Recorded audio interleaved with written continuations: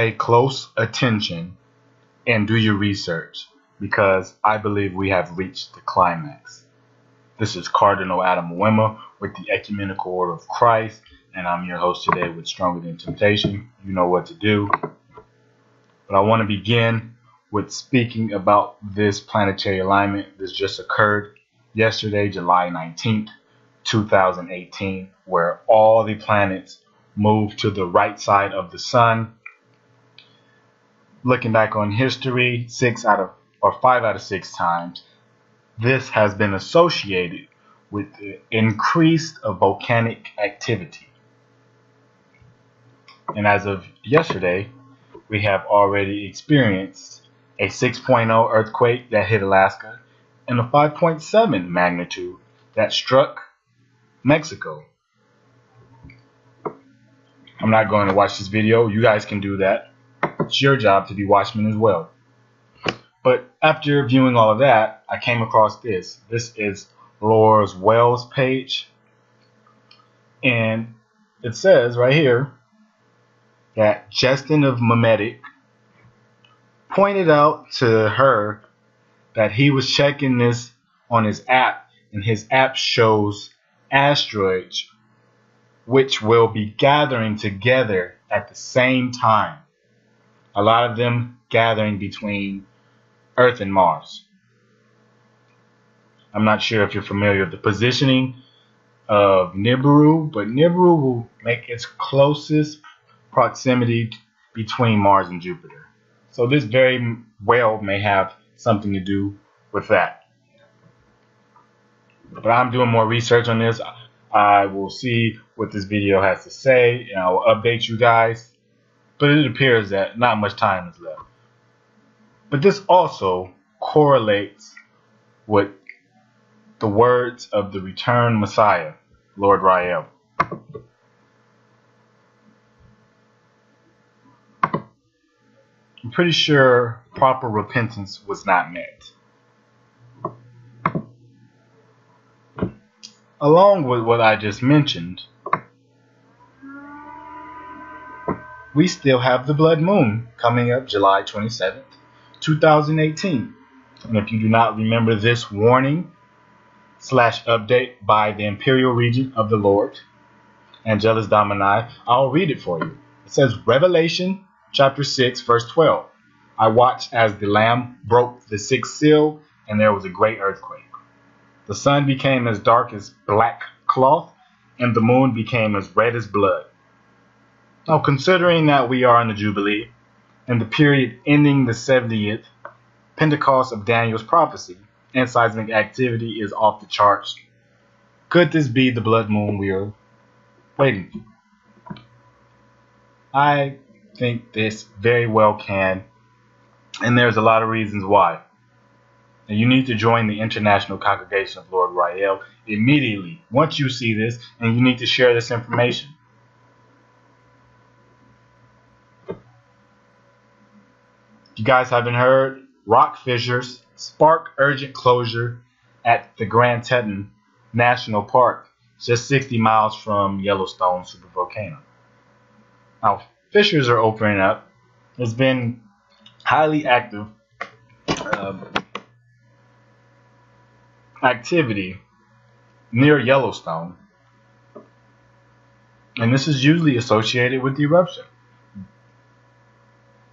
In addition to what I already mentioned about the planetary alignment, a lot of people need to be evacuating now. There's not much time. No, just closing the park is not going to handle the situation. We have a bigger problem on our hands. And this is why. Yellowstone volcano warning. Catastrophic eruption would destroy all life on Earth. Need I be any clearer? Get out of America now. And African countries pay for the price. For the current global trade war, well, I don't think you expect to flourish in disobedience. One thing you could have done is invested in Godcoin. Another thing you could have done, Africa, is pay proper respect to the king, His Majesty Lord RayEl. But you will continue to refuse him, and you will continue to live in sin, which in most cases leads to death.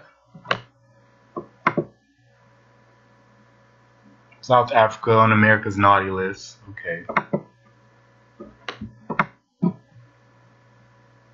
Trump's U.S. continues to snub South Africa and Africa. This article is talking about how Trump cares little about Africa. African leaders, he said, along with everyone else interested in U.S.-Africa relations, waited for months the Trump administration to explain its Africa policy, and they weren't allowed.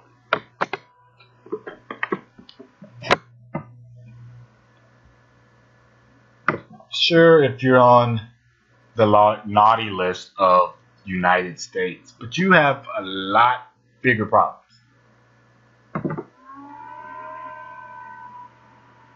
Much bigger problems with the king. Africa, why would anyone really care about you? Got boys forced to rape their mother during Congo War. Genocide, cannibalism, rape, witchcraft, and more. Violent Islamic groups are gaining strength in Africa. More than 10,000 lives were lost last year. Pure genocide, over 6,000 Nigerian Christians slaughtered, mostly women and children. Now, would you think the Christ will find it amusing that his people are being killed? Murders of farmers in South Africa at 20-year low, research shows. That's a horrible article. That you have to even mention that. It's at an all-time low. And I don't even think it's at an all-time low because you guys stopped killing them. 15,000 white South African farmers seek refuge in Russia. So you need to get it together. Because there's not much reason that you should be kept around, let alone enter the new world of Lord RayEl. Africa needs another million PhDs, scientists to develop homegrown solutions. It's been recurring refrain. Africa still lags woefully behind the rest of the world in generating new scientific knowledge, as figures collated by the World Bank in 2014 show. The continent, home to around 16% of the world's population, produce less than 1% of the world's research output. These are painful admissions to make, but these are several projects and initiatives that offer hope in the middle of all the bad news. Produce less than 1% of the world's research output? Are you considering that you're not even really qualified to be left around? Like, you're displaying no use of you as a human race. Africa must unite and fight against drugs. African law enforcement agencies should work closer together to stop the heroin and other hard drugs passing through their territories, a senior UN official says. African governments seize just 1% of the 658 tons of opium, 91 tons of heroin, and 65 tons of morphine confiscated globally in 2016. 1%. Is that the best you can do? The household electrification rate in sub-Saharan Africa is lowest in the world. You're behind in so many ways. You're poor. South Korea has much to teach Africa on how to pull itself out of poverty. You need to be taking notes. Malnutrition.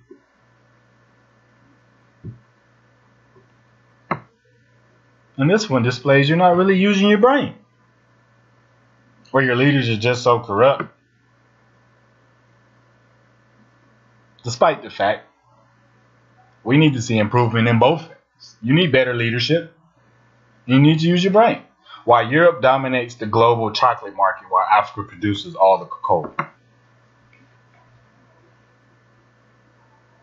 Go here. It says chocolate is Europe's top processed cash crop export, with 19.2 billion, leading cigarettes and roasted coffee. Did you ever consider to use this to your benefit? Let's read this. A white paper by agribusiness data company Grow Intelligence delves into the numbers and history of chocolate trade, and it makes for sober reading from an African perspective. In many ways, Europe's grip on the sector is unsurprising. Given the European companies, innovation transformed the cocoa trade into the chocolate industry in the first place. But what is surprising is how little involvement Africa has had in over 200 years. It's been a major source of raw material for most of the second half of the 20th century. From 1961, when data has been available, to 2016, Africa's shares of total chocolate exports inched up by a measly 0.9%.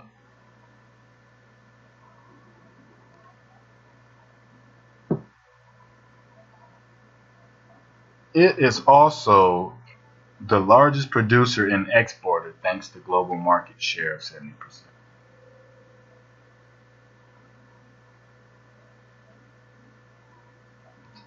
But while the continent dominates the finished chocolate goods market, African countries are collectively the beating heart of the success by producing and exporting over 2/3 of global cocoa chocolate raw materials. Côte d'Ivoire alone accounts for 1/3 of all cocoa produced in the world.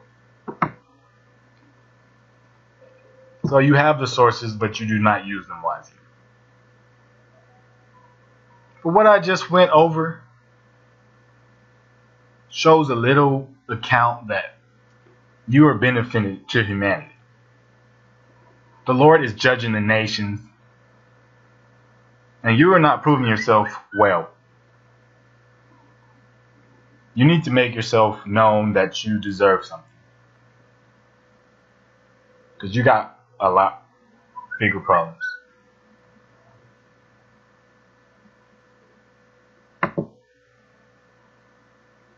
The king is back. Do what you're supposed to do. You need help. Until next time, this is Cardinal Adam Muema with the Ecumenical Order of Christ. My people, be well and repent while you can. Till next time.